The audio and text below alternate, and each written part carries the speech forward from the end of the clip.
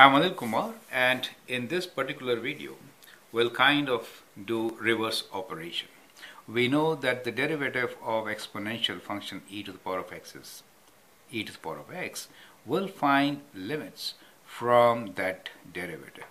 So first, what we will do is, we know that the derivative of e to the power of x with respect to x is e to the power of x.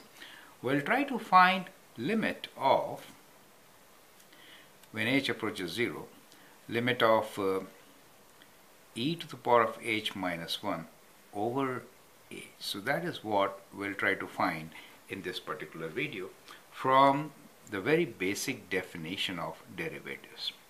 Okay, so let's explore this definition. Whenever we say derivative of a function, then we know derivative could be written as in the form of limits. How do you define derivatives? So we'll say derivatives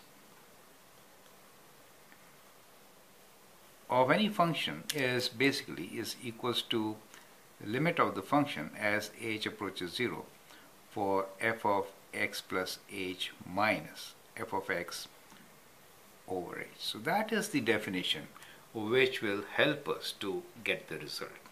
Now with that kind of a hint, I'd like you to pause the video, answer the question, and then look into my suggestion.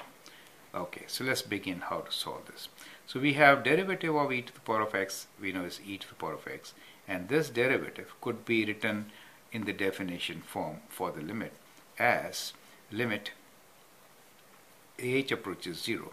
Function is e to the power of x, so we could write this as e to the power of x plus h minus e to the power of x over h, right?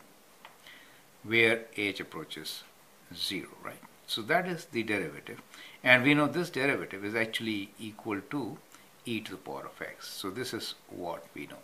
So derivative of e to the power of x is e to the power of x, and this derivative could be written by the definition as limit approaching h for e to the power of x plus h minus e to the power of x over h.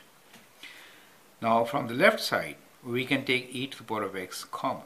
So what do we get? We get limit h approaches 0, e to the power of x, and what we get here is e to the power of h minus 1 over h, right? And all this we know is equal to e to the power of x. Now we are considering h approaching 0. This is independent of h, so we can factor it out. So we could write this as e to the power of x limit h approaches 0 for e to the power of h minus 1 over h. And we know this is equals to e to the power of x. And now from here, we know what this limit is, right? We can divide e to the power of x by e to the power of x, and we get our result, which is limit h approaches 0 for e to the power of h minus 1 over h is indeed equals to e to the power of x divided by this, which is 1, correct? So we get our answer that this limit is equal to 1. So this is equal to 1. That is how we can solve such questions. I hope that helps. Thank you and all the best.